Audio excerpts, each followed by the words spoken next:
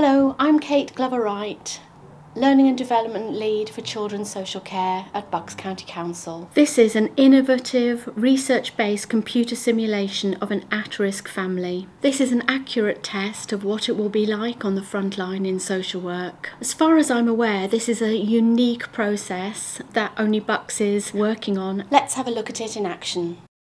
We're using this as our main recruitment tool, and on the first slide you'll see the social worker and health visitor working together to plan their visit to this family. Here we are in the back garden and our first contact with the family. They're able to interact with each of the individual characters. We can, by clicking on them, find out their thoughts and feelings, and there are a number of hazards set in the scene that by identifying you score points. In this scene, the social worker is meeting with the mother on a one-to-one basis, and this enables us to assess how a social worker goes about building rapport and engages with an individual. It allows us to see how they might address difficult issues and whether they are able to confront and challenge an individual in difficult circumstances. What we'd be looking for at this point in the process is for an individual's planning, awareness of the issues that they might face,